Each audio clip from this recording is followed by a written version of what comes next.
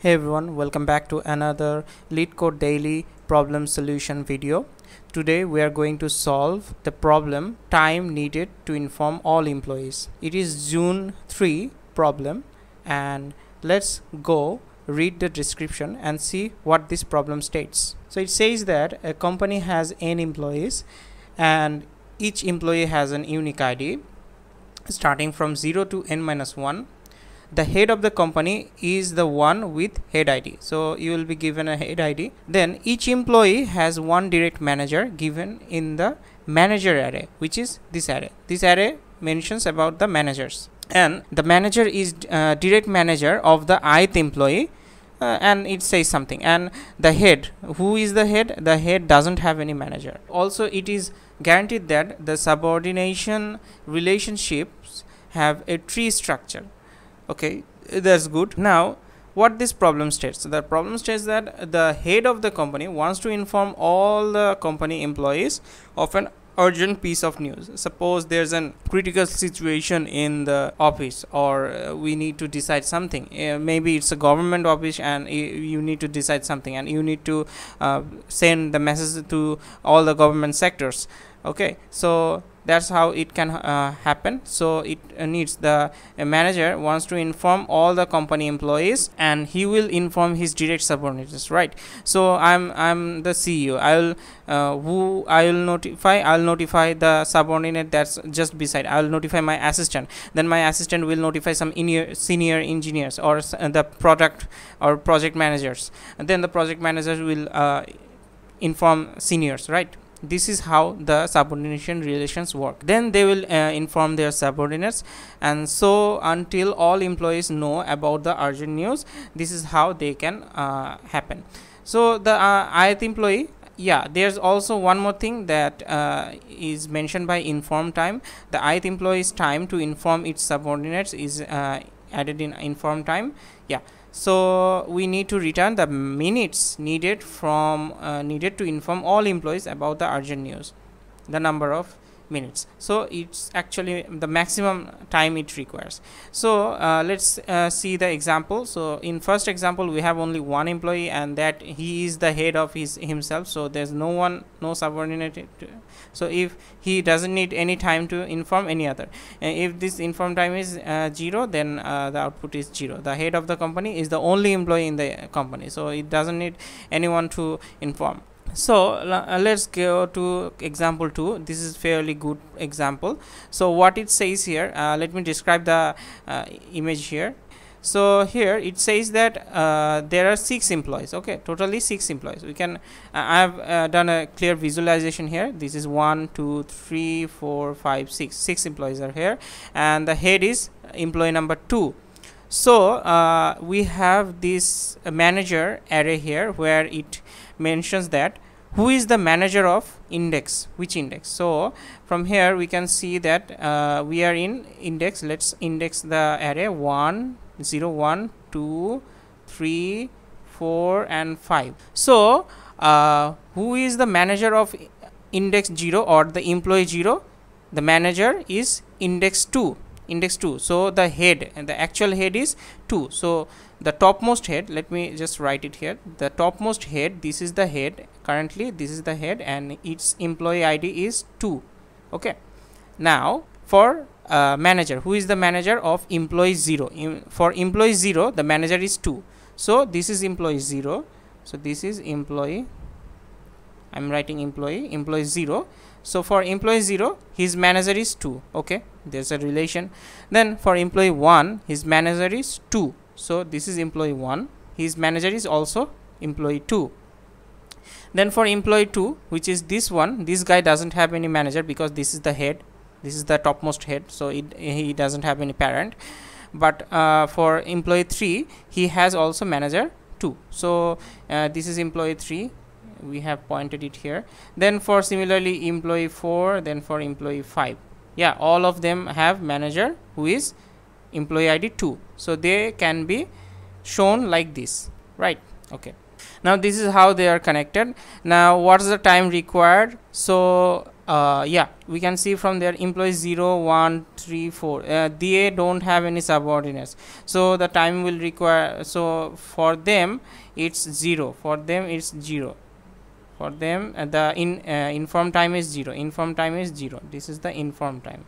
So this is written here for employee 0, this is 0, for employee 1 this is 0, for employee 2 it is 1, for employee 2 it is 1, which is who is employee 2, the main head is employee 2. So for him to notify his subordinates, for the main head to notify its subordinates, all of them, to notify all of them, it takes only to notify all of them. We can notify all of them at once, just a push button or just to send a message in a group chat to send, and the time will be only 1, which is his time.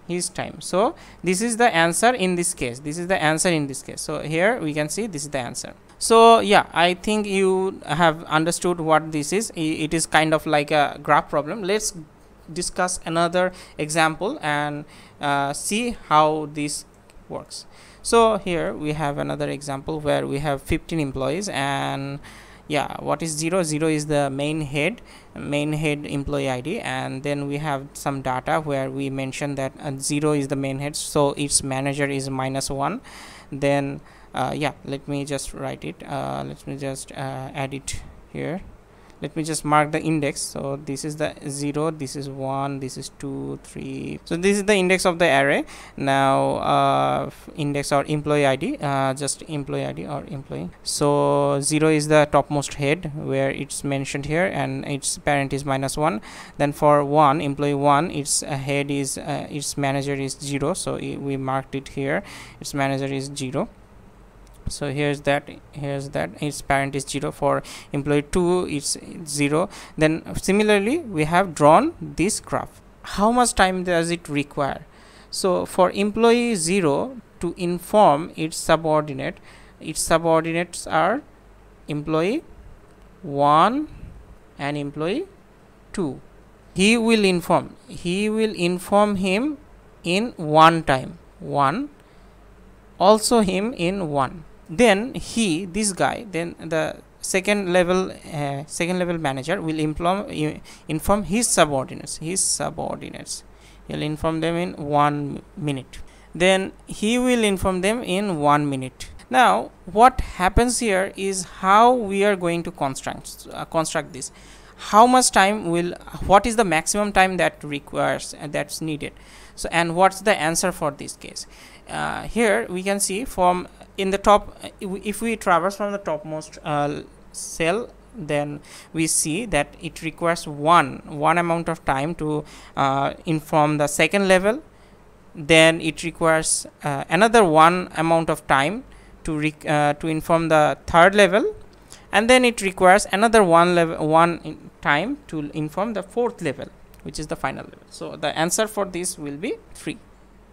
So you can see from here that I've marked each edge with the interval time that requires from parent to its edge.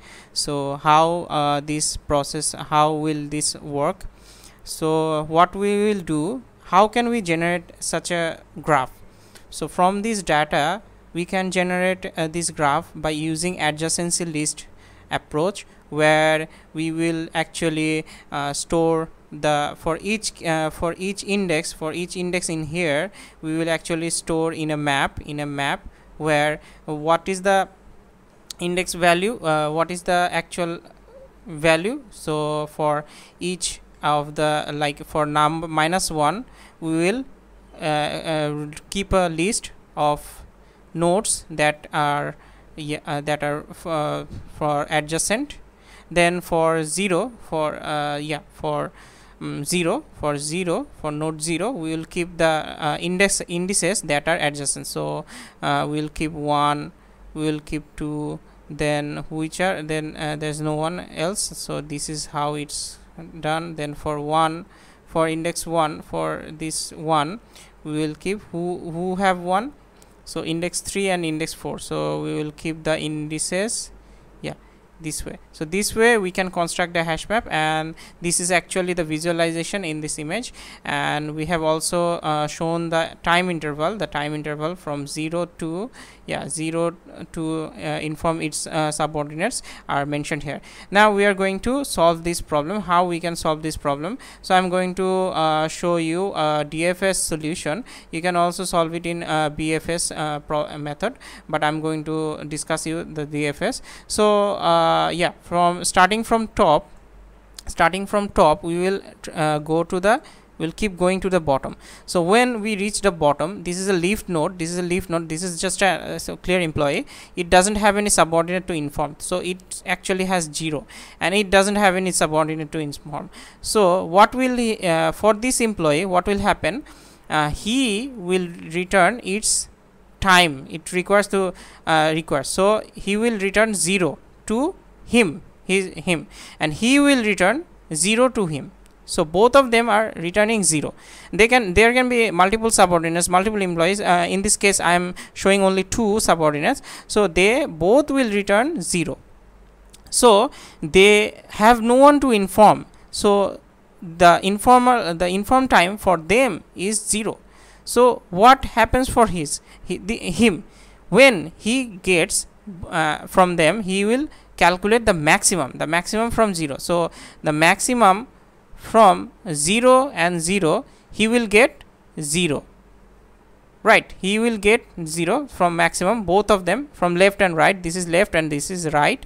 We have two nodes, 2 children here, left and right. So for left is left and this is right, so we will get 0. Then he will return the time required to its parent, but he will return his time also, that he took 1 minute to inform his subordinates. So his subordinates didn't take a minute, his subordinates take 0 minute, which is the max, but he took 1 minute to inform them. So he will return +1, and he will return 1 to its parent. So next his parent will also get same data from here. In this case this happens the same. Let's just change it. In this case it happens the same, but let's just change it. Let's just mark this as 2, and let's just mark this as 3. So what happens here? So this guy will return to its parent as 0. Okay, this one, if this is 2, this is also gonna be 2, this is also gonna be 2. So this guy will return to its parent 0, and this guy will also return to his parent 0, because they don't have any subordinate to inform. So what this guy will return to his parent, it will return to its parent. We cannot add this as 3, we need to add this as 1, because it will require same amount of time to inform both this one and this one. If we added 3 here, then we will also need to add 3 here. So now this guy will inform him, and how much time will it require? It will require 0, which is the maximum of these 2, plus its time. How much time did it took to inform both of them? It took 2, which is the 2. It took 2, and it will return it to its parent. So its parent will have 2 from here. So when it's considering, it needs to consider from its left. There can be multiple children, but currently we are showing left and right. So from left it got 1, and from right it got 2. So what will it take? It will take 2. Then it will return to its parent the 2 plus the time it required to inform its children. It required 1. We can see it required 1. So it will return 2 plus 1 equal 3. Then for this parent also the same case will happen. He will return the max that he got from his children, left and right. Here we have showing only the left and right. So the max, let's suppose this actually returns 2, so, and this returns 3. So the right the left portion will return 3 and the right portion will return 2. So from here he will return this node is getting clumsy. Let me just move it here. So he got 3 from its left, and he will return, he will need 1 minute to inform his next level. So that's why he will return his minute also with, and totally it will take 4 amount of time. Here you can see the solution. At first we are generating the graph. So to generate the graph, we have used the adjacency list, and we have initialized the hash map. Then for each member we have stored them in the map, in the list, as a list, and then added the list, then re-added in the map.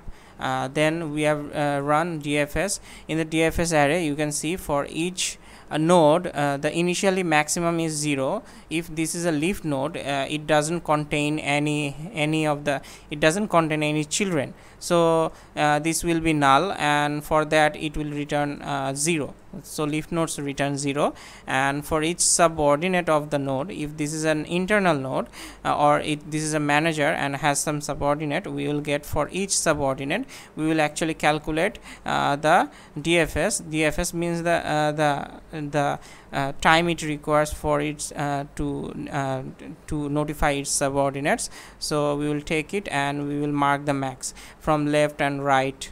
I mean, someone can have many subordinates. In the image I showed only left or right, but it can have many of the subordinates, and then we return the max and max we got, and for the inform time that I require to inform my subordinates.